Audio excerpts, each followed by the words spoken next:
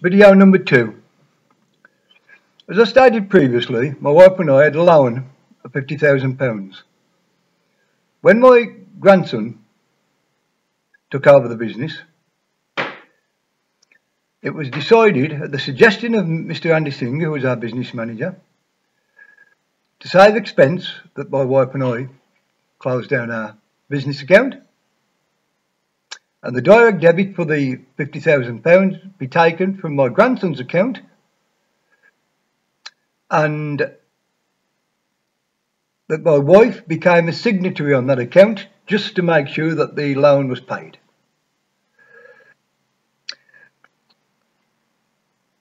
Everything went splendidly, as I've said, until mid-2014, when I was diagnosed with lung cancer, which caused a mental breakdown. Now, unfortunately, one night, when I went particularly haywire, my wife had to leave the house. Unfortunately, I wasn't aware of this, but anyway, because I was asleep.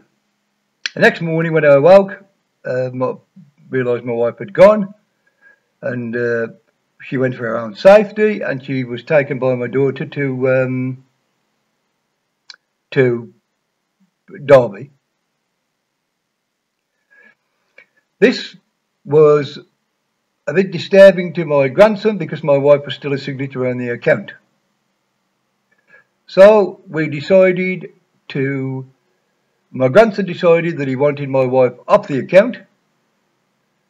So the Monday morning, this happened, my wife left on the Saturday night, and the Monday morning we went up to Lloyds Bank in West Bromwich and saw the bank manager, Mr. David Bates-Haley, and the staff.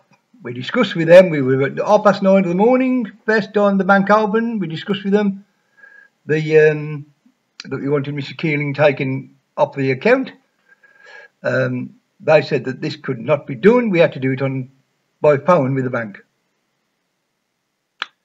We went, discussed it by phone with the bank, and they said no, it had to be done in bank. So off we trooped again up to West Bromwich, the grandson and I.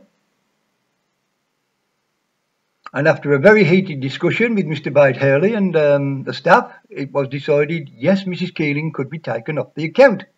But unfortunately, during the intervening period, when we first went, our first visit at 9:30, and our second visit after we found up the bank, the account was drained of all money.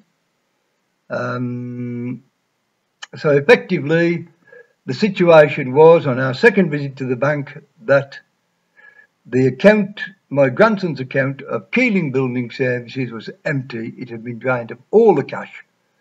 And this, I'm afraid, led to a very heated discussion with the bank staff. It led to a major family split.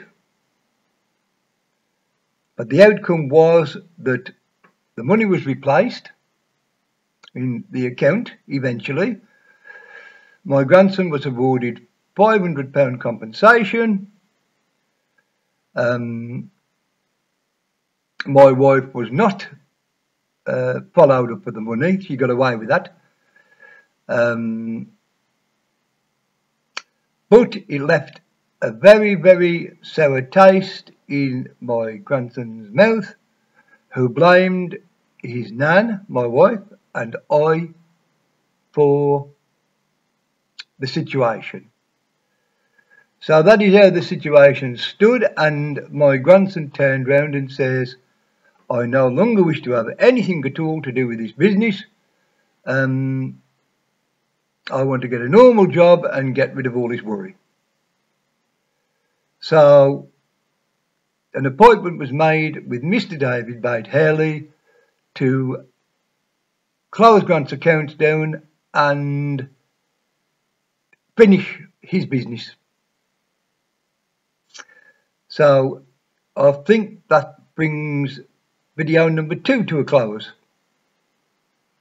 Thank you.